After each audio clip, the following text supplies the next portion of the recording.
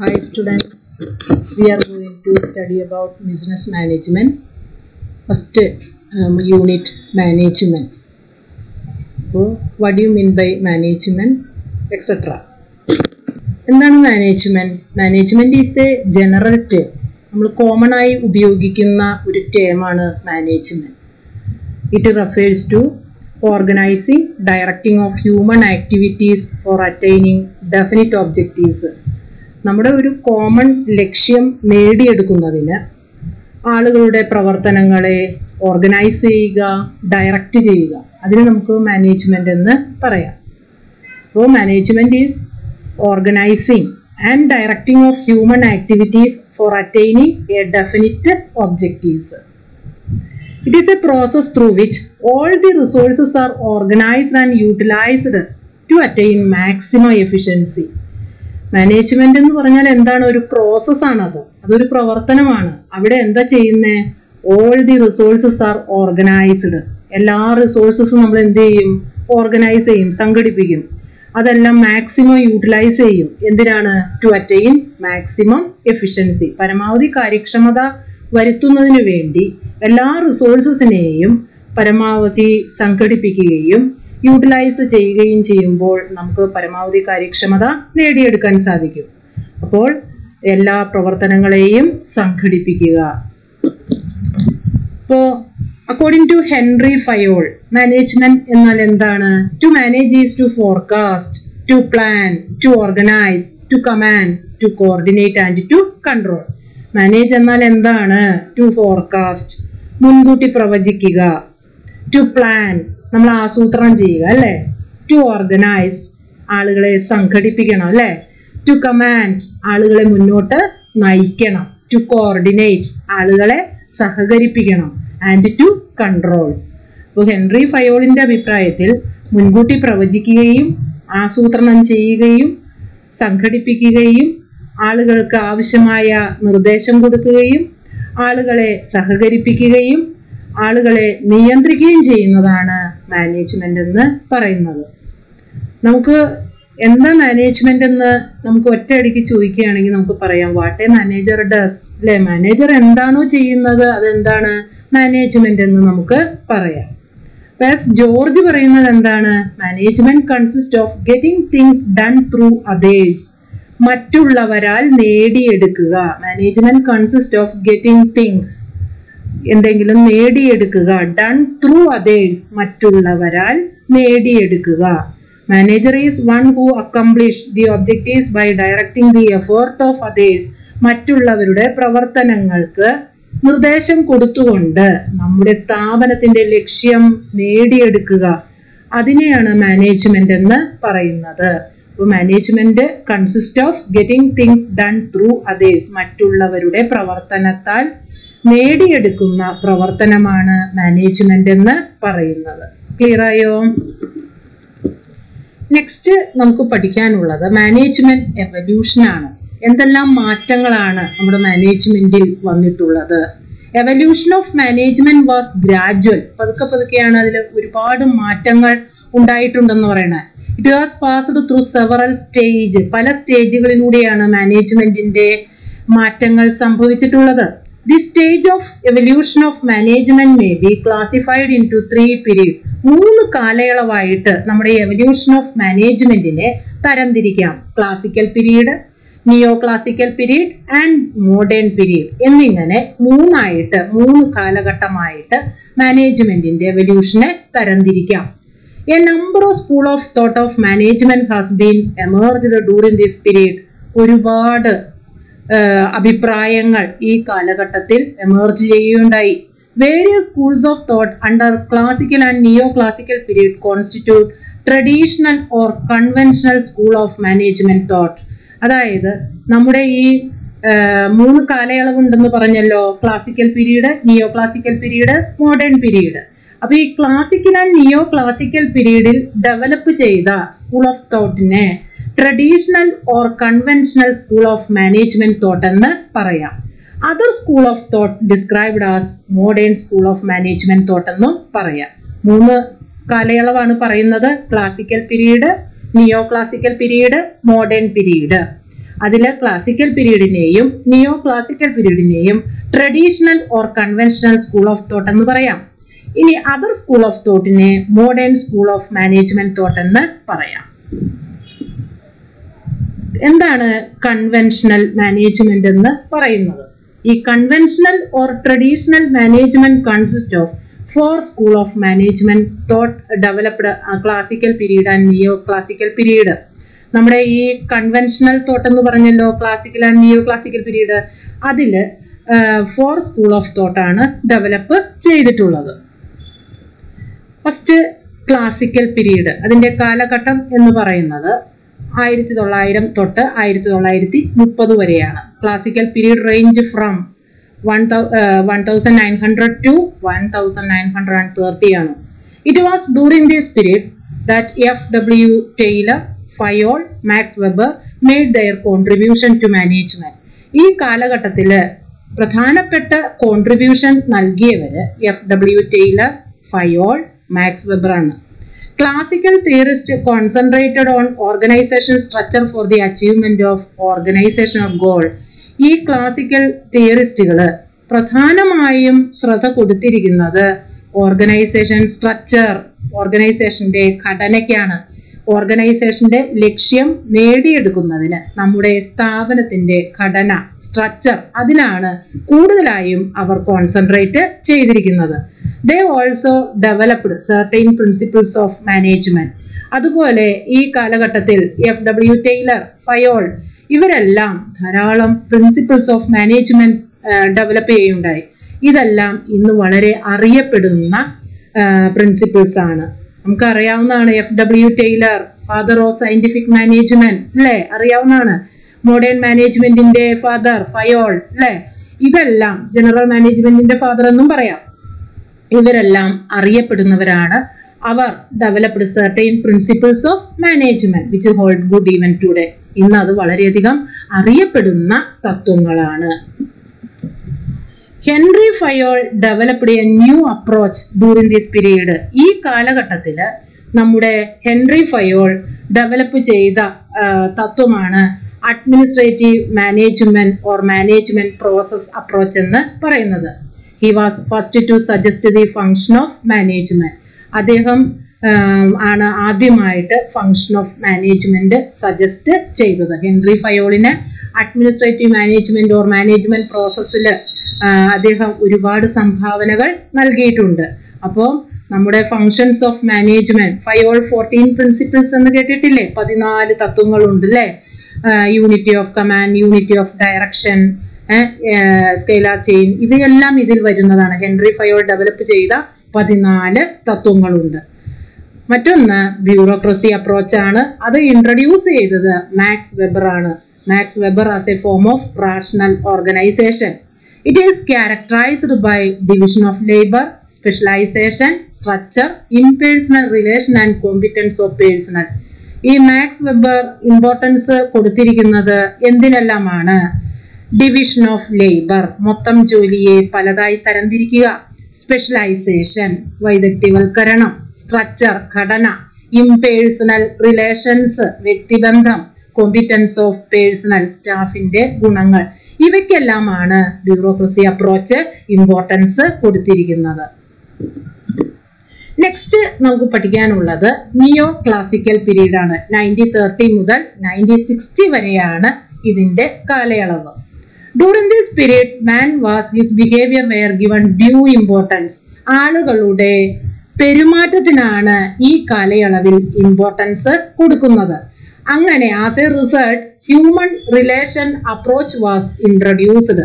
അതായത് മാനുഷിക ബന്ധത്തിന് അതിനെ ഇമ്പോർട്ടൻസ് കൊടുത്ത ഒരു അപ്രോച്ചാണ് ഈ കാലയളവിൽ വരുന്നത്. അതിന് നമ്മൾ ഇമ്പോർട്ടൻസ് കൊടുക്കുന്നു.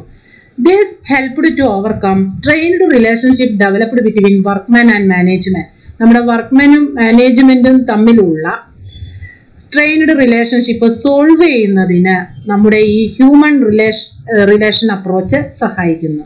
അപ്പോൾ നിയോ ക്ലാസിക്കൽ പീരീഡില് ഡെവലപ്പ് ചെയ്ത അപ്രോച്ചാണ് ഹ്യൂമൻ റിലേഷൻ അപ്രോച്ച്.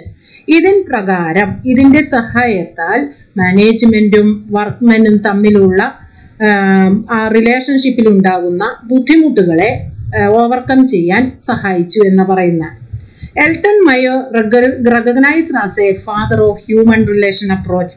എൽട്ടൺ മയോ ആണ് recognised father of human relation അപ്രോച്ചിന്റെ father ആയിട്ട് കണക്കാക്കുന്നത് ആരാണ്? എൽട്ടൺ മയോ. സയന്റിഫിക് മാനേജ്മെന്റിന്റെ പിതാവ് ആരാണ്? FW Taylor. ജനറൽ മാനേജ്മെന്റ് ആണ് ഹെൻറി ഫയോൾ. അതുപോലെ Elton Mayo recognised as A father of human relation approach. A team of researchers of Harvard University conducted certain experiment at Hawthorne plant at General Electrical USA under his leadership. അദ്ദേഹത്തിന്റെ നേതൃത്വത്തിൽ ഒരു കൂട്ടം researchers develop ചെയ്തു, experiments ഒക്കെ conduct ചെയ്തു എന്ന് പറയണേ. Harvard യൂണിവേഴ്സിറ്റിയില് Hawthorne പ്ലാന്റില് general electrical USA അദ്ദേഹത്തിന്റെ നേതൃത്വത്തിൽ റിസർച്ചും മറ്റും നടത്തുകയുണ്ടായിരുന്നു. ഇതിൻ പ്രകാരം Hawthorne experiment തെളിയിച്ചിരിക്കുന്നത് that an organisation as A social system, ഇതൊരു സാമൂഹിക സംഭവമാണ്, സാമൂഹിക ഘടനയാണ്. അതിൽ human factor is most important element ആണെന്ന് ഈ എക്സ്പെരിമെന്റ്സ് തെളിയിക്കുകയുണ്ടായിരുന്നു. അപ്പോൾ മാനുഷിക ബന്ധത്തിനാണ് ഇവിടെ പ്രാധാന്യം കൊടുക്കുന്നത്. ഹോത്തോൺ പ്ലാന്റില് നടത്തിയ പരീക്ഷണങ്ങളുടെ അടിസ്ഥാനത്തിൽ നമ്മുടെ ഓർഗനൈസേഷൻ എന്ന് പറയുന്നത് സോഷ്യൽ സിസ്റ്റമാണെന്നും അതിൽ ഹ്യൂമൻ ഫാക്ടർ എന്ന് പറയുന്നത് പ്രധാനപ്പെട്ട ഒരു ഘടകമാണെന്നുമാണ് പറയുന്നത്. Next heading modern management. Modern management has been evolved out of different school of thought. ഒരുപാട് സ്കൂൾ ഓഫ് തോട്ടുകൾ ഇതിൽ വരുന്നുണ്ട്.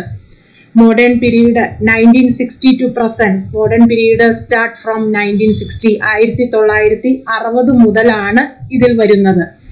ഇറ്റ് സ്റ്റിൽ കണ്ടിന്യൂ, ഇപ്പോഴും നടന്നുകൊണ്ടിരിക്കുന്നത് എന്താണ്? മോഡേൺ പീരീഡ് ആണ്. It tries to bring about an equilibrium between machine concept and human relation concept.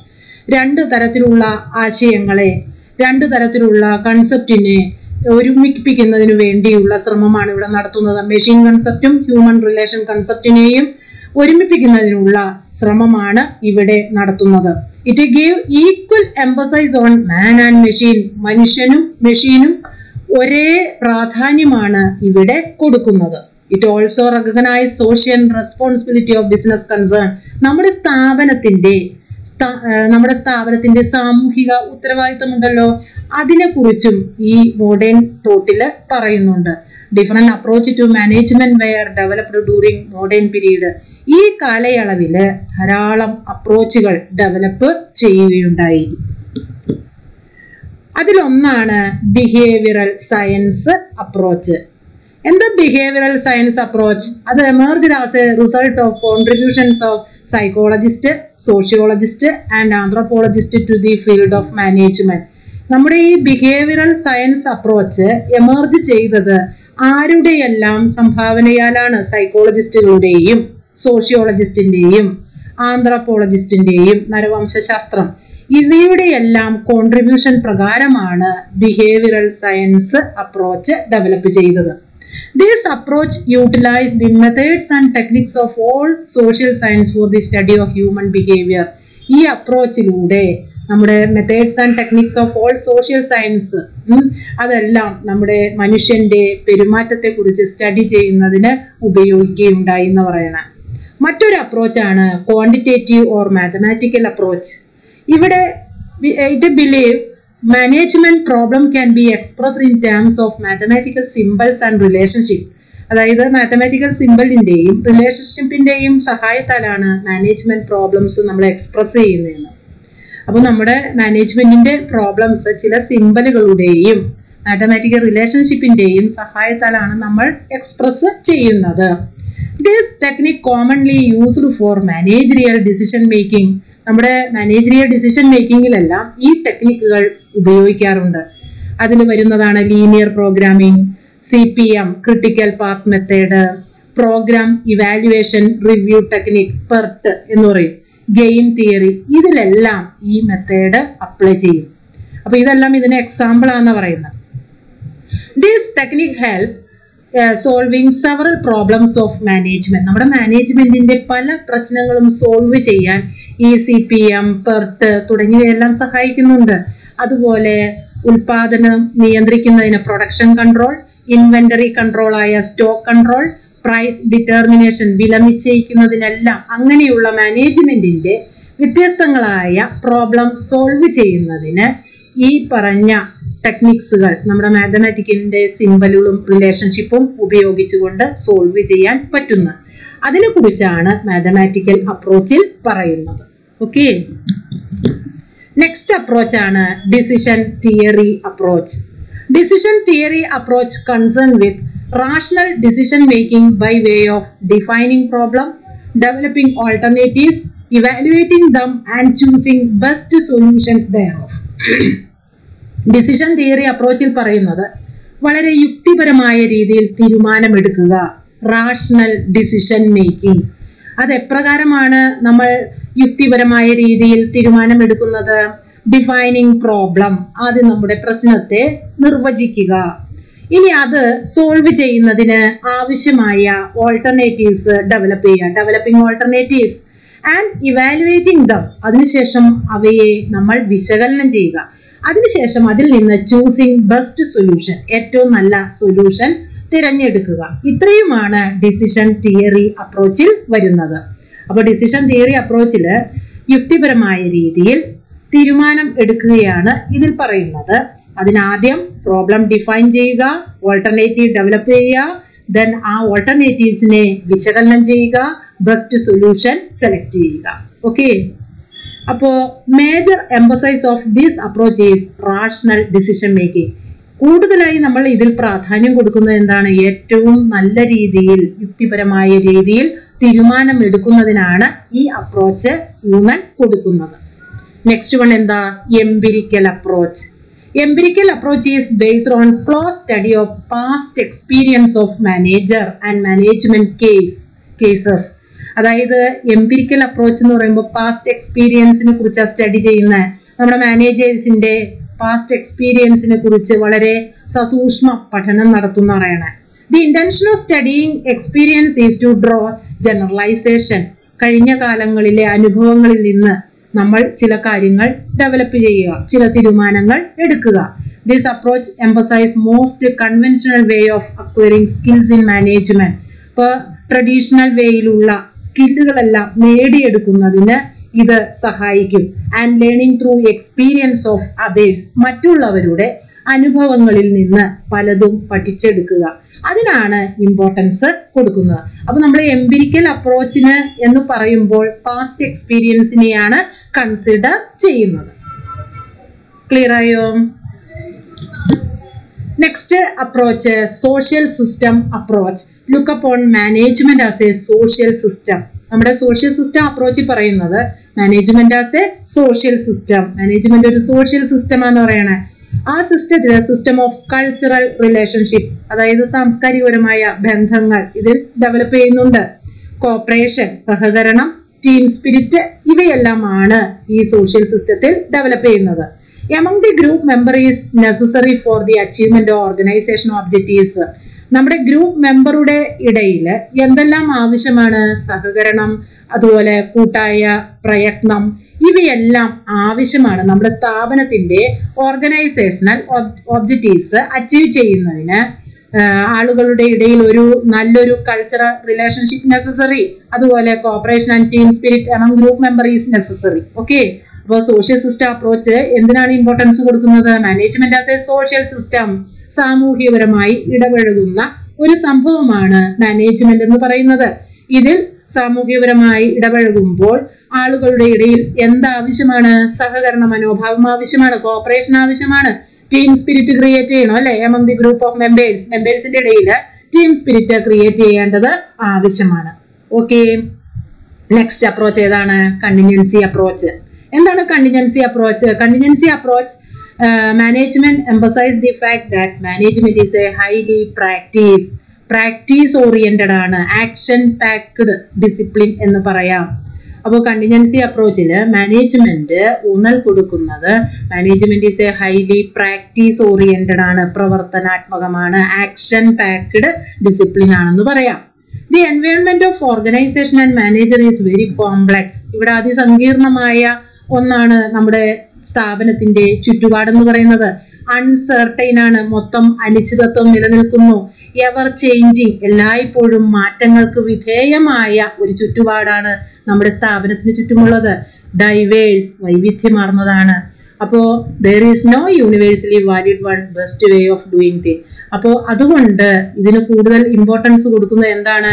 Practice oriented ആണ്, action packed ആണെന്ന് പറയാം. ഓക്കെ, ഇത്രയും ക്ലിയർ ആയല്ലോ. Next heading, importance of management. എന്തിനാണ് മാനേജ്മെന്റിന്റെ പ്രാധാന്യം എന്താണ്? എന്തിനാണ് മാനേജ്മെന്റിന്റെ ആവശ്യകത എന്താണ്? മാനേജ്മെന്റ് എന്നാൽ art of securing maximum prosperity with minimum effort. കുറഞ്ഞ പ്രയത്നത്താൽ പരമാവധി പ്രോസ്പെരിറ്റി ഉണ്ടാക്കിയെടുക്കുന്ന ഒരു പ്രവർത്തനമാണ്, ഒരു കലയാണ് മാനേജ്മെന്റ് എന്ന് പറയുന്നത്. Management is art of securing maximum prosperity with minimum effort. കുറഞ്ഞ പ്രയത്നത്താൽ പരമാവധി പ്രോസ്പെരിറ്റി ഉണ്ടാക്കുക. അപ്പോ എന്തെല്ലാമാണ് നമ്മുടെ മാനേജ്മെന്റിന്റെ പ്രാധാന്യം എന്തൊക്കെയാണ്? അതിന്റെ ഇമ്പോർട്ടൻസ് എന്തൊക്കെയാണ്? First one, determination of objectives. ലക്ഷ്യം തീരുമാനിക്കുന്നതിന് മാനേജ്മെന്റ് ആവശ്യമാണ്. Management determine the objectives of an organisation. നമ്മുടെ മാനേജ്മെന്റ് ആണ് നമ്മുടെ സ്ഥാപനത്തിന്റെ ലക്ഷ്യം തീരുമാനിക്കുന്നത്. And communicate them to all it's employee. എല്ലാ എംപ്ലോയിയോടും അത് ആശയവിനിമയം നടത്തുന്നത് മാനേജ്മെന്റിലൂടെയാണ്. An organization cannot succeed in its mission unless its objectives are identified. നമ്മുടെ സ്ഥാപനത്തിന്റെ ലക്ഷ്യം നമ്മൾ കണ്ടുപിടിച്ചില്ല എങ്കിൽ നമ്മുടെ സ്ഥാപനത്തിന് വിജയം കൈവരിക്കാൻ സാധിക്കുമോ? ഇല്ല. മാനേജ്മെന്റ് ആണ് നമ്മുടെ സ്ഥാപനത്തിന്റെ ലക്ഷ്യം തീരുമാനിക്കുന്നതും എല്ലാവരോടും കമ്മ്യൂണിക്കേറ്റ് ചെയ്യുന്നതും മാനേജ്മെന്റ് ആണ്. അപ്പോൾ ഡിറ്റർമിനേഷൻ ഓഫ് ഒബ്ജക്റ്റീവ്സ്, ലക്ഷ്യം തീരുമാനിക്കുന്നതിന് മാനേജ്മെന്റ് ആവശ്യമാണ്. രണ്ടാമതായി, ഈ ലക്ഷ്യം നേടിയെടുക്കുന്നതിന് ആരാവശ്യമാണ്? മാനേജ്മെന്റ് ആവശ്യമാണ്. Management provide efficient leadership to the organisation to achieve it's objectives. ഈ ലക്ഷ്യം പൂർത്തീകരിക്കുന്നതിന് നല്ലൊരു നേതൃത്വം നൽകുന്നത് ആരാണ്? മാനേജ്മെന്റ് ആണ്. അപ്പോൾ അച്ചീവ്മെന്റ് ഓഫ് ഒബ്ജക്റ്റീവ്സ് ആരുടെ സഹായത്താലാണ്? With the help of management. Next one, effective use of resources. ഉള്ള വിഭവങ്ങളെ പരമാവധി പ്രയോജനപ്പെടുത്തുന്നതിന് മാനേജ്മെന്റ് ആവശ്യമാണ്. Management tries to make effective use of resources. നമ്മുടെ റിസോഴ്സസ് എല്ലാം പരമാവധി നല്ല രീതിയിൽ വിനിയോഗിക്കുന്നതിന് മാനേജ്മെന്റ് ആവശ്യമാണ്. ഈ റിസോഴ്സസ് എന്ന് പറയുന്നത് എന്താണ്? സ്കേഴ്സ് ആണ്, സ്കേഴ്സിറ്റി, ദൗർലഭ്യമുള്ളതാണ് അല്ലെ. Effective use of resources increase productivity. അപ്പൊ നമ്മുടെ ഈ സ്കേഴ്സ് റിസോഴ്സസിനെ പരമാവധി നല്ല രീതിയിൽ ഉപയോഗിച്ചാൽ ഉൽപാദനക്ഷമത വർദ്ധിപ്പിക്കുക അല്ലെ. Which can lead to business towards growth and prosperity. ഇത് എന്തിലേക്ക് നയിക്കും? ബിസിനസിനെ വളർച്ചയിലേക്കും പ്രോസ്പെരിറ്റിയിലേക്കും നയിക്കും. അപ്പോൾ നമ്മുടെ റിസോഴ്സസ് പരമാവധി പ്രയോജനപ്പെടുത്തുന്നതിന് മാനേജ്മെന്റ് ആവശ്യമാണ്. Next one, development of resources. Management develop various resources. Management improve the quality of lives of people in this society through development of resources. നമുക്ക് ആവശ്യമായ, നമ്മുടെ സ്ഥാപനത്തിന് ആവശ്യമായ റിസോഴ്സസുകൾ ഡെവലപ്പ് ചെയ്യുന്നത് ആരുടെ സഹായത്താലാണ്? മാനേജ്മെന്റിന്റെ സഹായത്താലാണ്.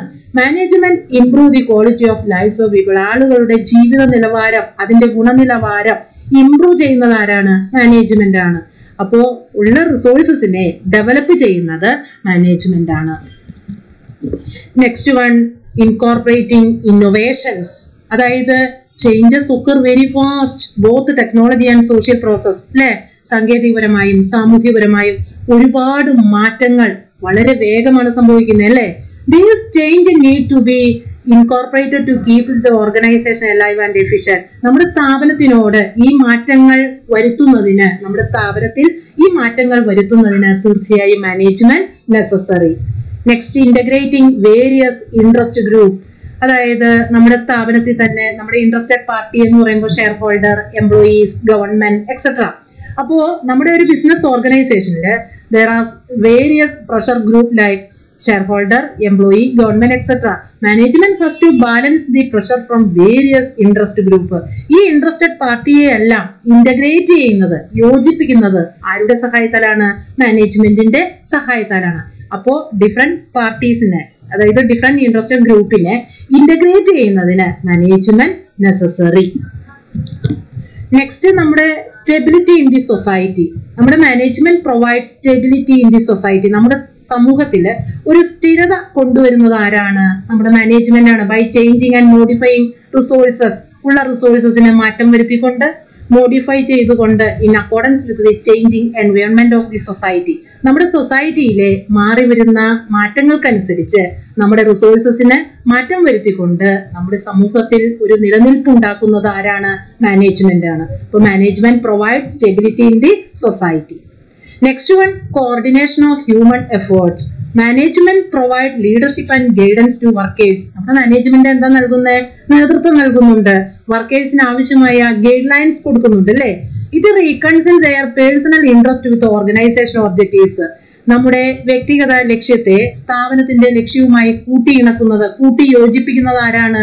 നമ്മുടെ മാനേജ്മെന്റ് ആണ്. മാനേജ്മെന്റ് റീകൺസിൽ, അതായത് വ്യക്തികളുടെ താല്പര്യത്തെ സ്ഥാപനത്തിന്റെ ലക്ഷ്യവുമായി റീകൺസിൽ ചെയ്യുന്നത് ആരാണ്? മാനേജ്മെന്റ് ആണ്. മനസ്സിലായോ? മാനേജ്മെന്റിന്റെ ഇമ്പോർട്ടൻസിനെ കുറിച്ചാണ് നമ്മൾ ഇപ്പോൾ പഠിച്ചത്. ക്ലിയർ ആയോ? മറ്റൊന്ന്, മീറ്റിംഗ് ചലഞ്ചസ് ഓഫ് ചേഞ്ചസ്. അതായത് management keep it self in touch with the current environment. നമ്മുടെ എല്ലായ്പ്പോഴും മാനേജ്മെന്റ് കറന്റ് എൻവയോൺമെന്റുമായിട്ട് കോൺസ്റ്റന്റ് ടച്ച് ഉണ്ടായിരിക്കുന്നവരാണ്. എപ്പോഴും മാറ്റങ്ങളെ അവർ ശ്രദ്ധിച്ചുകൊണ്ടിരിക്കുന്നവരാണ്. It take necessary step to ensure that enterprise is able to meet demand change of environment. നമ്മുടെ എൻവയോൺമെന്റിൽ ഉണ്ടാകുന്ന മാറ്റങ്ങളുടെ ആവശ്യകത നമ്മുടെ സ്ഥാപനത്തിലേക്ക് അപ്ലൈ ചെയ്യുന്നതിന് ആരാവശ്യമാണ്? മാനേജ്മെന്റ് ആവശ്യമാണ്. അതായത് നമ്മുടെ ചുറ്റുപാടുണ്ടാകുന്ന മാറ്റങ്ങളെ കുറിച്ച് സ്ഥിരമായി നമ്മുടെ മാനേജ്മെന്റ് വളരെയധികം അന്വേഷിച്ചുകൊണ്ടിരിക്കുകയാണ്. അപ്പോൾ management take necessary step to ensure enterprise is able to meet the demand of changing environment. മാറി വരുന്ന ചുറ്റുപാടിന്റെ ആവശ്യകത മീറ്റ് ചെയ്യുന്നതിന് നമ്മുടെ സ്ഥാപനത്തെ പ്രാപ്തരാക്കുന്ന ആരാണ്? മാനേജ്മെന്റ് ആണ്. Next, economic development. അതായത് പീറ്റർ ഡ്രക്കർ പറയുന്നത് management is A crucial factor in economic and social development. നമ്മുടെ സാമ്പത്തികവും സാമൂഹികവുമായ വികാസത്തിന് മാനേജ്മെന്റ് വളരെ അത്യാവശ്യ ഘടകമാണെന്നാണ് പീറ്റർ ഡ്രക്കർ പറയുന്നത്. Next heading, management by objectives. Importance of management മനസ്സിലായി എന്ന് കരുതുന്നു. മാനേജ്മെന്റ് ബൈ ഒബ്ജക്റ്റീവ്സ് എന്ന് പറഞ്ഞാൽ എന്താണ്? MBO. എന്താ MBO എന്ന് പറഞ്ഞാൽ എന്താണ്? In the words of Coons and വെയ്റിച്ച്, management by objective is A comprehensive managerial system. ഇത് അതിബൃഹത്തായ ഒരു സംഭവമാണെന്ന് പറയണേ. That integrate many managerial activity in A systematic manor.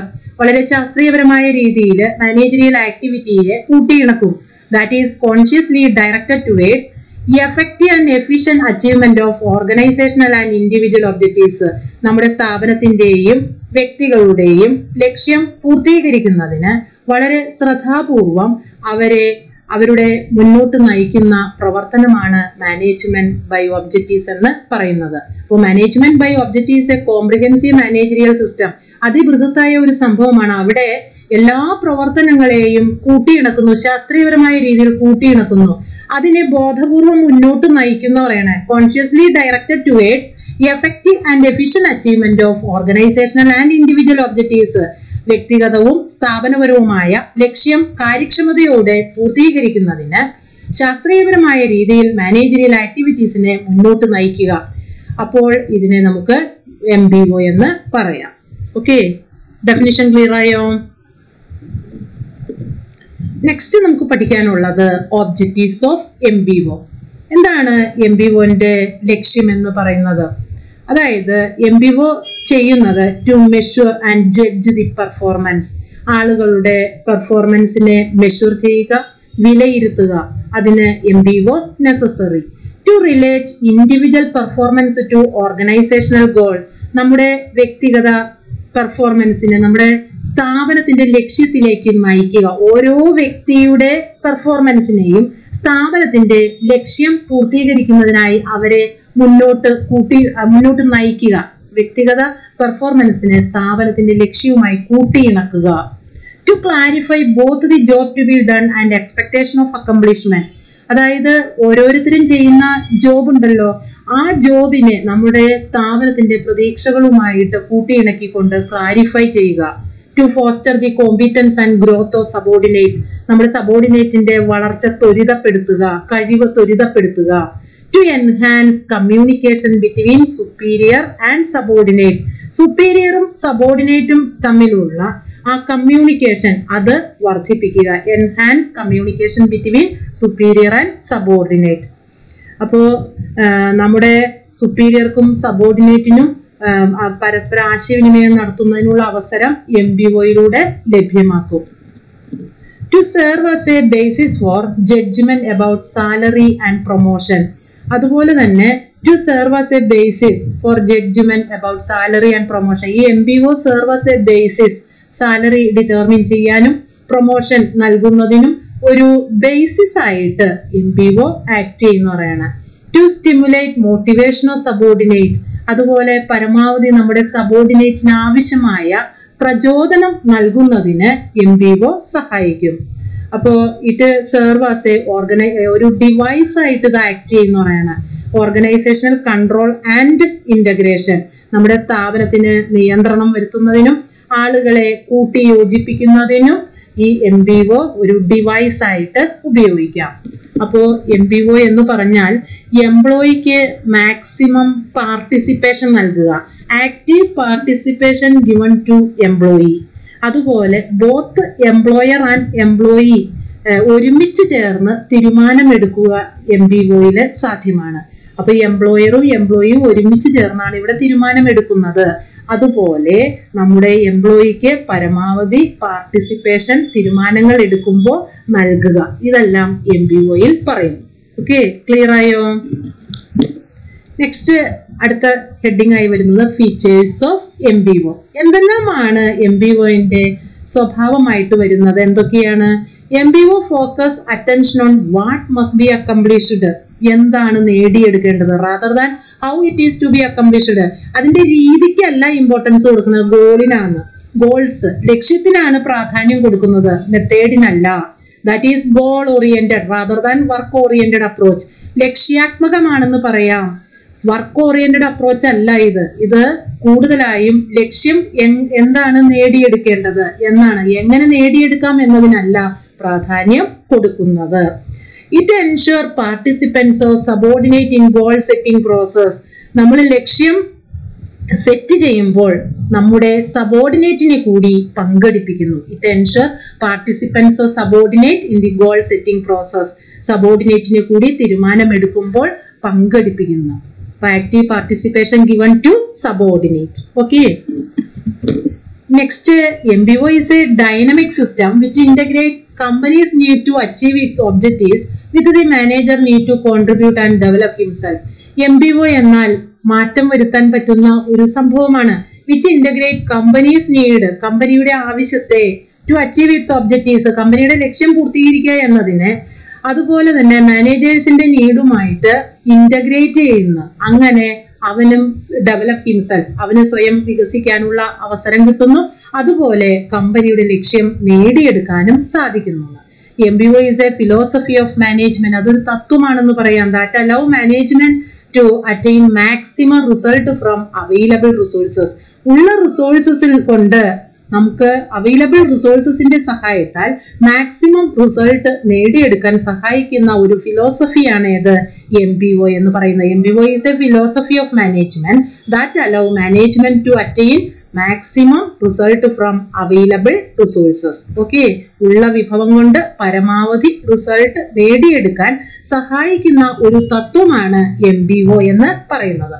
It is A continuous process of goal setting. തുടർച്ചയായി നമ്മൾ ഓരോരുത്തരുടെയും ലക്ഷ്യം തീരുമാനിക്കുന്നു, അതിനുശേഷം പീരിയോഡിക് അപ്രൈസൽ ഇടയ്ക്കിടയ്ക്ക് വിശകലനം ചെയ്യുന്നു, and modification of goals and performance, നമ്മുടെ ലക്ഷ്യത്തിൽ ഇടയ്ക്കിടയ്ക്ക് മാറ്റം വരുത്തുകയും പെർഫോമൻസ് വിലയിരുത്തുകയും ചെയ്യും. So it is A continuous process ആണെന്ന് പറയാം.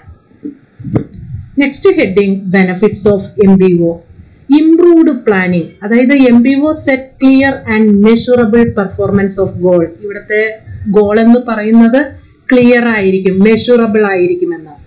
അതുപോലെ തന്നെ MBOയിലെ ബെറ്റർ മാനേജ്മെന്റ് ആണെന്ന് പറയാം. MBO result in improved and better management of the organisation. നമ്മുടെ സ്ഥാപനത്തില് മാനേജ്മെന്റ്, ബെറ്റർ മാനേജ്മെന്റും അതുപോലെ ഇംപ്രൂവ്ഡ് ആൻഡ് ബെറ്റർ മാനേജ്മെന്റ് ആണെന്ന് പറയാൻ സാധിക്കും. അതുപോലെ managers are well aware of the goal of the organisation. നമ്മുടെ മാനേജേഴ്സിന് സ്ഥാപനത്തിന്റെ ലക്ഷ്യത്തിനെ കുറിച്ച് പൂർണ്ണമായും ബോധവാനായിരിക്കും. ഇൻഡിവിജ്വൽ ടാർഗറ്റ്, ഓരോ വ്യക്തിയും നേടിയെടുക്കേണ്ട ടാർഗറ്റിനെ കുറിച്ചും സ്ഥാപനത്തിന്റെ ലക്ഷ്യത്തെക്കുറിച്ചും മാനേജേഴ്സിന് പൂർണ്ണമായും ബോധം ഉണ്ടായിരിക്കും, അവയർനെസ് ഉണ്ടായിരിക്കും, ബോധം ഉണ്ടായിരിക്കും. നെക്സ്റ്റ് വൺ എന്താണ്? Team work.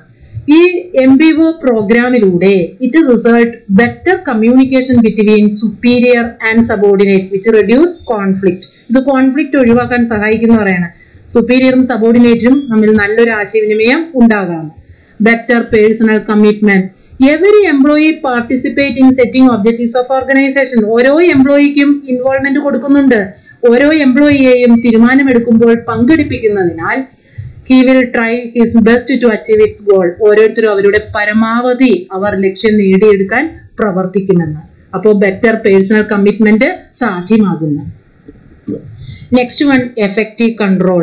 In MBO verifiable standards R set. MBOയിൽ ഒരു സ്റ്റാൻഡേർഡ് സെറ്റ് ചെയ്യുന്നുണ്ട്.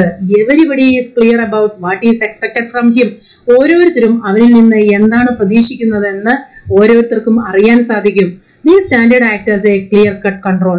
നമ്മുടെ ഈ സ്റ്റാൻഡേർഡ് സെറ്റ് ചെയ്തിട്ടുണ്ടല്ലോ, ആ standard actors A clear cut control. അവരെ നിയന്ത്രിക്കുന്നത് ആരായിരിക്കും? ഈ സ്റ്റാൻഡേർഡ് ആണ്. ഈ സ്റ്റാൻഡേർഡ് അനുസരിച്ചായിരിക്കും അവർ പ്രവർത്തിക്കുന്നത്. ഓരോരുത്തരിൽ നിന്നും ആ സ്റ്റാൻഡേർഡ് അറ്റൈൻ ചെയ്യാൻ നമ്മൾ പ്രതീക്ഷിക്കുന്നു. അപ്പോൾ ഈ എഫക്റ്റീവ് കൺട്രോൾ ഇതിലൂടെ സാധ്യമാകും. നെക്സ്റ്റ് വൺ എന്താ? Objective appraisal. MBO permit impartial and objective appraisal of the performance of every employee. ഓരോ എംപ്ലോയിയുടെയും പെർഫോമൻസ് ഇംപാർഷ്യൽ ആയിട്ട് വിലയിരുത്തുന്ന. This appraisal assist subordinate to improve performance. ഈ അപ്രൈസൽ ഇപ്രകാരം വിലയിരുത്തുന്നത് നമ്മുടെ സബോർഡിനേറ്റിന്റെ പെർഫോമൻസ് ഇംപ്രൂവ് ചെയ്യുന്നതിന് സഹായിക്കും. നെക്സ്റ്റ് വൺ എന്താ? Motivation and morale. MBO promote better interpersonal relationship between employee. അതായത് MBO എന്താണ് വളർത്തിയെടുക്കുന്നത്? എംപ്ലോയിയുടെ ഇടയിൽ ഒരു പേഴ്സണൽ റിലേഷൻഷിപ്പ് വളർത്തിയെടുക്കാൻ സഹായിക്കുന്നവരാണ്. അപ്പോൾ ഇന്റർപേഴ്സണൽ റിലേഷൻഷിപ്പ് വളർത്തിയെടുക്കുന്നതിന് MBO സഹായിക്കും. MBO promote, പ്രോത്സാഹിപ്പിക്കുന്നവരാണ്. This help to improve there motivation and morale. ഇത് അവരുടെ ഇടയിൽ പ്രചോദനം നൽകുന്നു. അതുപോലെ തന്നെ അവരുടെ ആത്മവിശ്വാസം, ആത്മവീര്യം വർദ്ധിപ്പിക്കും. സ്ഥാപനത്തിനോടൊരു കൂറ് ഡെവലപ്പ് ചെയ്യുന്നതിന് സഹായിക്കും. നെക്സ്റ്റ് നമുക്ക് നോക്കാനുള്ളത് ലിമിറ്റേഷൻ ഓഫ് MBO ആണ്. First one, difficulty in setting goal. ലക്ഷ്യം ഡിറ്റർമിൻ ചെയ്യുക എന്നത് വളരെ ബുദ്ധിമുട്ടാണെന്ന് പറയുന്നത്. It is very difficult to set വേരിഫൈബിൾ and measurable goal. നമുക്കൊരു വേരിഫൈ ചെയ്ത ഒരു മെഷറബിൾ ഗോൾ സെറ്റ് ചെയ്യുക എന്നത് വളരെ ബുദ്ധിമുട്ടാണ്. അതുപോലെ തന്നെ emphasise on short time goal. ഇത് കൂടുതൽ ഊന്നൽ കൊടുക്കുന്നത് short പീരീഡിലേക്കുള്ള ലക്ഷ്യങ്ങൾക്കാണ്. It does not cos for long range goal. ഇത് ദീർഘകാല ലക്ഷ്യങ്ങൾക്ക് പ്രാധാന്യം കൊടുക്കുന്നില്ല. അതുപോലെ തന്നെ ഇത് ടൈം കൺസ്യൂമിങ്ങും കോസ്റ്റ്ലി ആണ്. Setting goals through concern superior and subordinate time consuming and costly. അതായത് രണ്ടുപേർക്കും സമ്മതമായ രീതിയിൽ, സുപ്പീരിയർക്കും സബോർഡിനേറ്റിനും സമ്മതമായ രീതിയിൽ ഒരു ഗോൾ സെറ്റ് ചെയ്യുക എന്നതിന് ഒരുപാട് സമയം പിടിക്കുന്നു. അതുപോലെ തന്നെ ഇത് വളരെയധികം ചിലവേറിയതാണ്. അപ്പൊ ടൈം കൺസ്യൂമിങ് ആൻഡ് കോസ്റ്റ്ലി. അതുപോലെ തന്നെ ഇതിൽ ഒരുപാട് പേപ്പർ വർക്കുകൾ ഉൾപ്പെടുന്നുണ്ട്. MBO require preparation and number of news letter. പുതിയ പുതിയ ലെറ്ററുകൾ അതിൽ ഉപയോഗിക്കുന്നുണ്ട്. അതുപോലെ തന്നെ ഇൻസ്ട്രക്ഷൻ ബുക്ക്ലെറ്റുകൾ ഉപയോഗിക്കുന്നു. Training manual, performance report. ഇത് ധാരാളം പേപ്പർ വർക്കുകൾ ഇതില് വരുന്നുണ്ട്. അപ്പൊ ഇൻക്രീസ്ഡ് പേപ്പർ വർക്ക്, പുതിയ ലെറ്റേഴ്സും ഒക്കെ ഉപയോഗിക്കുന്നുണ്ട്. അതുപോലെ ഇൻസ്ട്രക്ഷൻ ബുക്ക്ലെറ്റുകളും ഒക്കെ വരുന്നുണ്ട്. ട്രെയിനിങ് മാനുവൽസ് പരിശീലനം നൽകുന്നതിന് ഇതെല്ലാം ഇതിൽ വരുന്നതുകൊണ്ട് ഒരുപാട് പേപ്പർ വർക്കുകൾ ഇതില് വരുന്നു. Next, pressure oriented. A change is required in thinking and acting style of manager. So this is not easy. അതായത് ഒരു മാറ്റം ആവശ്യമായി വരുന്നു. MBO എന്ന് പറയുന്ന ഒരു പുതിയ കോൺസെപ്റ്റ് ആണ്. അപ്പൊ അതില് ചിന്തിക്കുന്നതിനും പ്രവർത്തിക്കുന്നതിനും എല്ലാം മാറ്റങ്ങൾ വരുത്താനുണ്ട്. ഇത് വളരെ എളുപ്പമുള്ള ഒരു കാര്യമല്ല എന്ന് പറയണം. അപ്പൊ അതുകൊണ്ട് തന്നെ ഇത് ഒരു പ്രഷർ ഓറിയന്റഡ് ആണെന്ന് പറയാം. Next one, rigidity. It may introduce in flexibility in the organisation. ഇത് നമുക്ക് റിജിഡിറ്റിയാണ്. അപ്പോൾ നമുക്ക് ഫ്ലെക്സിബിൾ നേച്ചറാണ് ആവശ്യമായി വരുന്നത്. അപ്പോൾ it may introduce flexibility in the organisation. Next one, participation problem. MBO require goal setting by superior and subordinate, where very often superior set goal without the participation of subordinate. അതായത് നമ്മുടെ MBOയിൽ എല്ലായ്പ്പോഴും goal set ചെയ്യുന്നത് സുപ്പീരിയറും സബോർഡിനേറ്റും ചേർന്നാണ്. പക്ഷേ ചില സാഹചര്യങ്ങളിൽ superior set goal without the participation of subordinate. അപ്പോൾ superior goal set ചെയ്യുന്നത് സബോർഡിനേറ്റിനോട് ചോദിക്കാതെയാകാം ചില സാഹചര്യങ്ങളിൽ. അപ്പോൾ പാർട്ടിസിപ്പേഷൻ നൽകണമെന്നാണ് MBO ടെക്നിക്ക് പറയുന്നത്. Active participation given to subordinate. But sometime superior സബോർഡിനേറ്റിനോട് discuss ചെയ്യില്ല. അതാണ് മറ്റൊരു പ്രശ്നം. റിജിഡ് എന്ന് പറഞ്ഞാൽ എന്താണ്? ഫിക്സഡ് ആണ്. പക്ഷേ നമ്മുടെ MBO എന്ന് പറയുന്നതിൽ ചില സമയങ്ങളിൽ MBOയിൽ ഫ്ലെക്സിബിൾ നേച്ചർ ആയിട്ട് വരേണ്ട സാഹചര്യം വരാം. പക്ഷേ റിജിഡിറ്റി എല്ലായ്പ്പോഴും നിലനിൽക്കുന്നത് കൊണ്ട് ഇത് അപ്ലൈ ചെയ്യുക ബുദ്ധിമുട്ടാണെന്ന്. അപ്പോൾ MBO മനസ്സിലായോ? എല്ലാവർക്കും ഇത്രയും പോർഷൻ ക്ലിയർ ആയല്ലോ? Okay, thank you.